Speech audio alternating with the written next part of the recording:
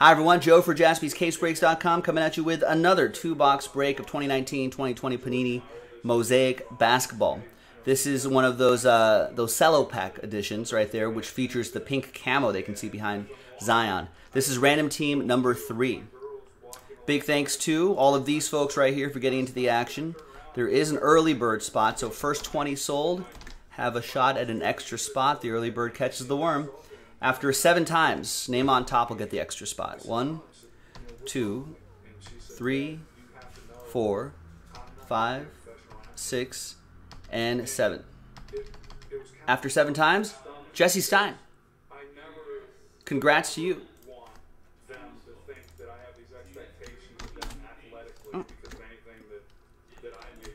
Let's grab Jesse's name right there. Congrats, Jess. You are the early bird that has caught the worm. So now let's see what team you're going to be assigned. Goes for everybody as well. So that's a new dice roll. Let's roll it, randomize it. 6 and a 4, 10 times for each list. Good luck. 1, 2, 3.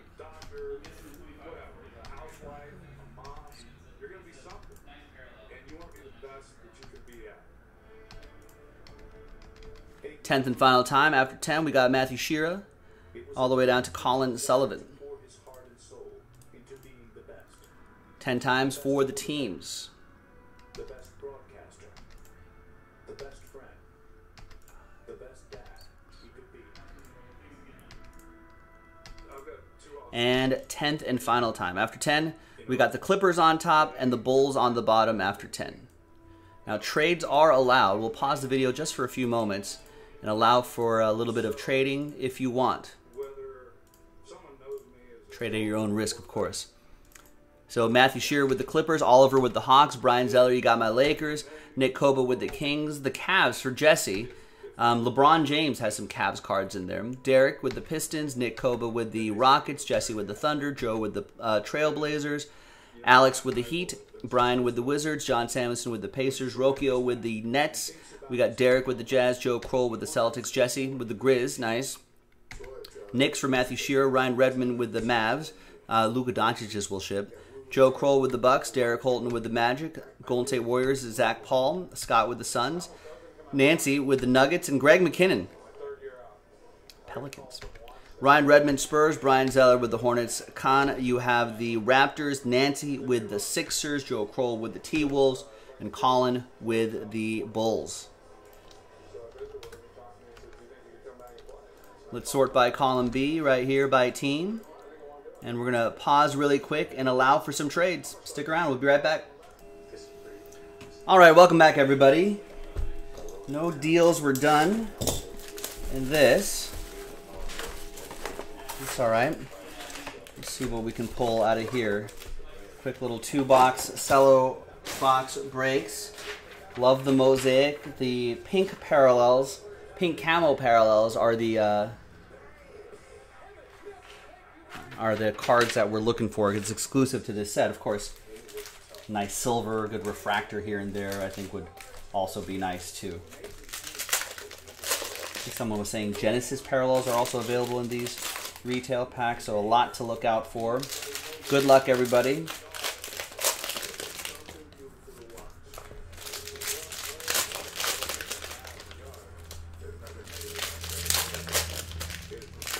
What is this, Cowboys Day today? We got a Charles Haley football life, Troy Aikman football life, Emmitt Smith football life.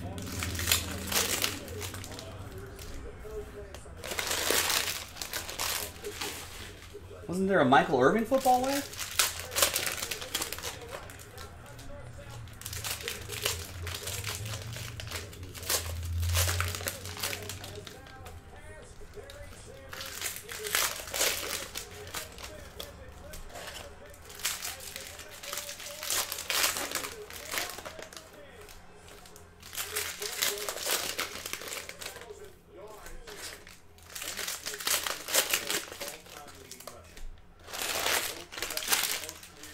I want to say Cardinals edition of Emmitt Smith wasn't too shabby, right?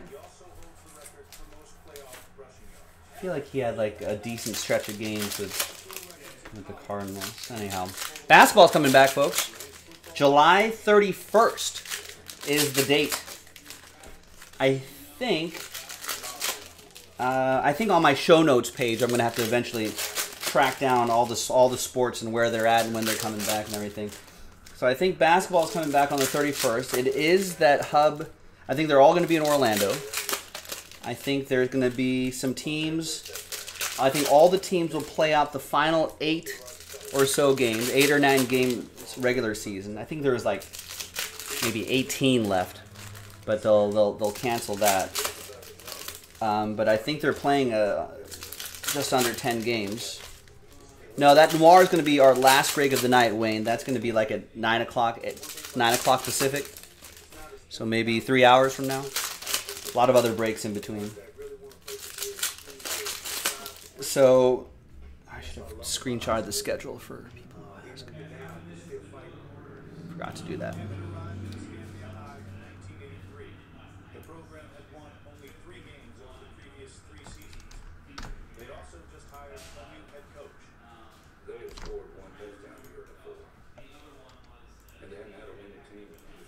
All right, so there's a schedule in the chat right there, everybody.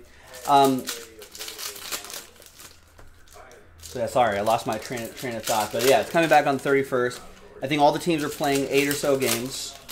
And then after that, there'll be, if the 8 or 9 seed in each conference, from my understanding, if they're like within a few games of each other, I think they're going to have a play-in game for that 8th spot. The 8th and final playoff spot. I think is an interesting way to do things. So that should be pretty interesting. And then it's a normal playoff schedule after that. The usual, what, I think, are they all 7 games? 7-game series from first round to finals round? But the playoff schedule apparently is going to be exactly the same. Remember, veteran commons don't ship unless it's a silver, like that Brandon Ingram, or any other kind of parallel, like that Mosaic James Harden. Veteran commons that do ship are LeBron James, Kobe, if any. I don't think he might not be in this set. Luka Doncic and Giannis. And these will go to the teams that, according to the groupbreakchecklist.com. I think the only one that might be in dispute would be they'll go to the usual teams. Karl Malone's going to go to the Jazz. Vince Carter goes to the Raptors. And that's the only thing I might need to highlight. You can also check the checklist. Ooh, look at this. Luka Doncic silver. A base was going to ship anyway. A silver Luka Doncic's even nicer. That goes to Ryan Redmond and the Mavs. Oh, the East only has 9 teams, Derek E is saying? Yeah, I thought they had shaved down one of the conferences. So they'll still do the play-in, right?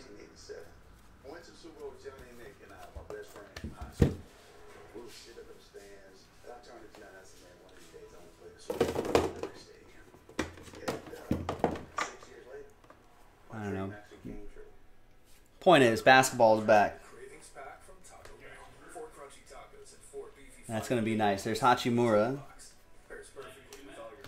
Maybe it's just the West that has the play-in, just because they have a lot more teams that are in contention for that final 8 seed. Nice green LeBron James. That'll go to the Lakers. That'll be for Brian Zeller. But July 31st, so we're in early June now. So I guess that gives players, because players are scattered around the country, if not the world, right? You know, so that gives everybody a chance to come back, do whatever, take care of whatever visa stuff they need to take care of, whatever self-quarantining stuff they need to take care of, whatever, blah, blah, blah, blah, blah. Prepare teams for their staff, testing and whatnot, maybe give them a little bit of a quote-unquote preseason, you know, so players can kind of warm up over the next, so what, week or two to get everybody back, another 2 weeks, 2-3 weeks of some kind of preseason, and then by the end, that'll kind of bring them to the end of July. It sounds like plenty of time, which is good. You know, we don't want to restart the season and then next thing you know, Giannis like tweaks a hamstring and then is out for a month. You know what I mean? That's not good.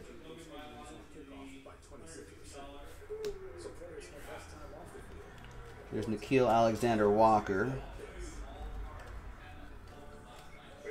So from my understanding, Game 7 of the NBA Finals, this is another buck for Joe Kroll, could be as late. So let's say all the series go 7 games and blah, blah, blah, and then the NBA Finals go 7 games. The NBA Finals could be October like 12th or something like that. I think that's what I heard. Right, that makes sense because basketball playoffs, they definitely do feel like a long time. So yeah, that makes sense, right? July 31st, was basically August. August, September, regular season playoffs, September, October. Yeah, that makes sense. Eric J, not happy with the contenders. So stingy on anything lower than a second rounder. If you get a first round, it's like winning the list. Has it always been like that? Yes. It has. Especially contenders draft. Regular contenders, by then, they kind of figure out... No, regular contenders is like that too, to be honest with you. But by then, you know, like those third or fourth rounders end up being, you know, there's always some third or fourth rounder that ends up being collectible, you know what I mean? Minshew last year jumps out at me. So... yeah, it's always kind of been like that.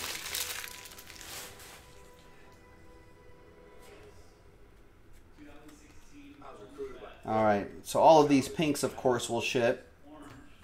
And these Zions or John Morants, that's what we want to see. In 1987, the University of Florida was recovering from 3 years of severe NCAA penalties. The addition of Emmitt Smith attracted other recruits. No? Nothing? You recruited Emmitt's class by, hey, we're getting Emmitt. Emmitt brought this flavor there. No, nothing here. All right, well, we got one more box. Let's see what we got. If it goes late, when would the next season / draft happen? Regular season starts in October. Correct. So I think that pushes the calendar back on everything. So now next season gets interrupted from what I understand. There may be a shortening of games there too. A shortening of regular season games. So I don't think they're going to start the regular season until... well, how long does it... Finals usually end in June, right? It doesn't ever hit July. And then June, July, August, September, November.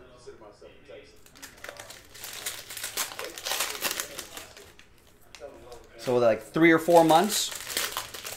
So if it ends in October, I think they'll probably have the draft in, I don't know if they've figured it out yet, but my guess, my pure speculation, is that they'll have the draft sometime in the winter, right?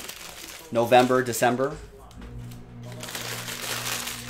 You know, then they'll do a preseason again in like January. Maybe they start the season with the All-Star game, which is in February. And then maybe you either have a compacted season or a game-shortened season. And then you finish the season on time. Then the normal playoffs next summer, late spring, early summer, and then, knock on wood, back to normal. Are they saying start the season on Christmas Day? When are they going to do the draft, Ryan Ruff?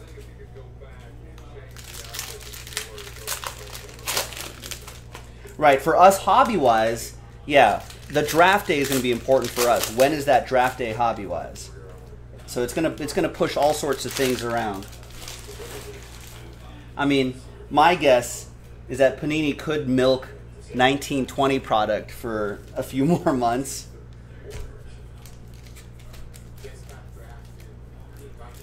I don't know how they're going to approach it. I'm sure they're talking about it.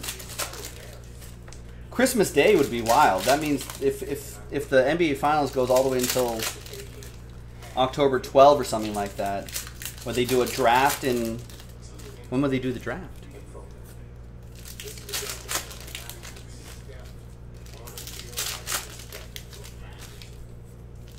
Or do they do the draft? When is the draft usually? Isn't it July? June? This month? So maybe, yeah, maybe they could do the draft now, Derek. College seasons are over. So maybe they do the draft now, but say you're not on a roster until the 2020-2021 season officially starts, which would be kind of crazy. They could be watching their team. I mean, which would be kind of weird, right? There could be playoff teams going, oh, if only. But see, well, final seeding, they don't have final see, that would be the problem. They don't. I guess they could do the lottery now because the playoff teams. Ooh, then I don't know. Now I'm confused because you still have to wait for the playoff teams to be over. You can't do it until after the playoffs. You got to figure out where the other teams all land too.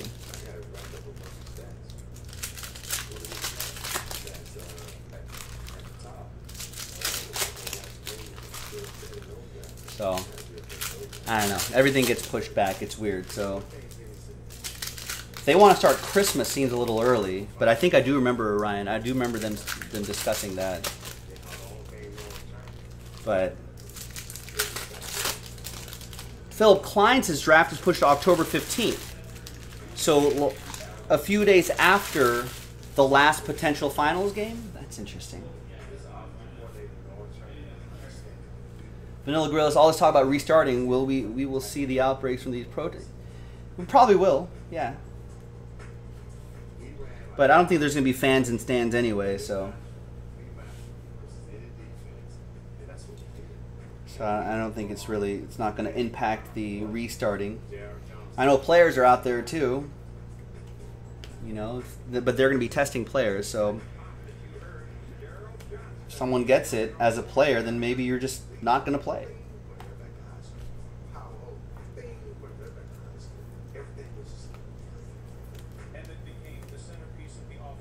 It's Ty Jerome, silver for the Suns. That'll be for Scott.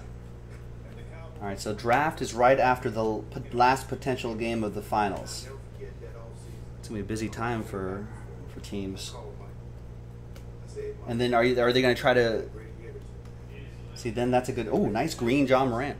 So does that mean Derek is right? What kind of combine or summer league do we have? Are there GMs are going to be watching playoffs and doing scouting all then?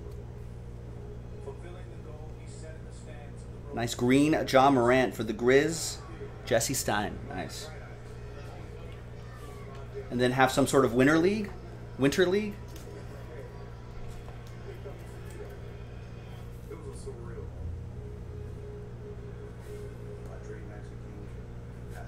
A winter league in Vegas?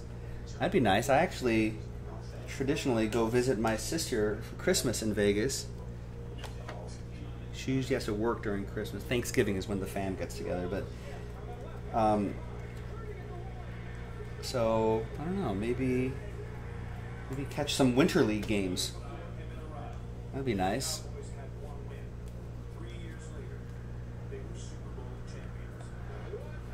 So Philip's saying November 10th training camp and season tentatively starts December 1st, but the situation is fluid. Wow, so they're restarting much more quickly than I thought. So Philip, from what you're reading, does that mean no? That's basically no. Well, I guess October 15th. So maybe there will be some kind of fall basketball league for the rookies.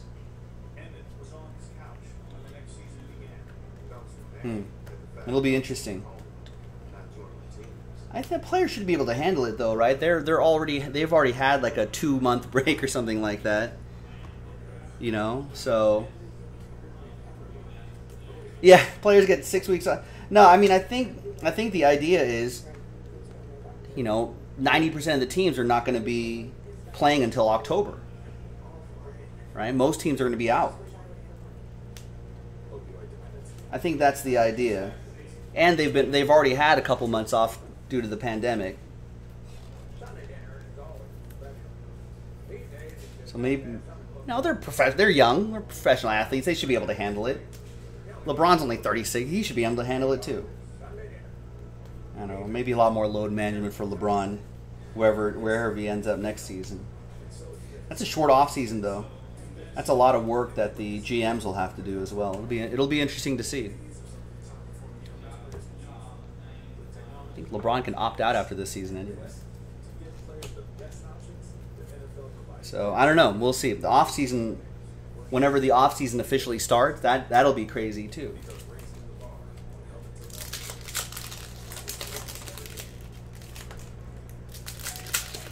Because that looks like a small window, a short window to open a short open window to get players and sign contracts and get deals done and fill out a roster. Do you think he's coming home again? Actually, now I'm curious. What do you guys say when you go to the popular website to look up contracts? Here, I'll drop the link into the chat. How do you say it? Do you say SPO track or is it spot rack? I've never heard anyone actually say it.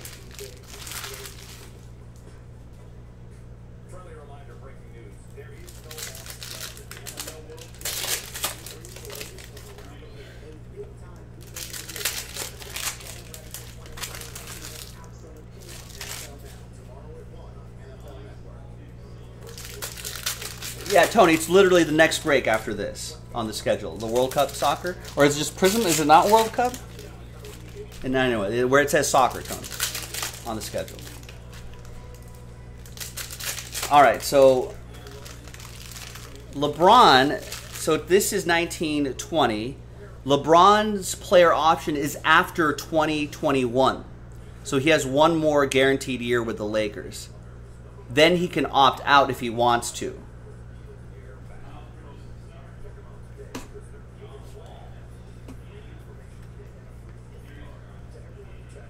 So there could be potentially the current year, 2 more years of LeBron.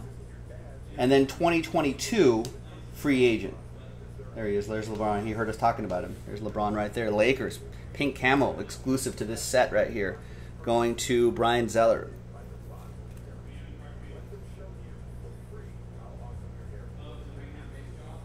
So it'll be interesting to see. I think that contract brings Bronny to the end of his.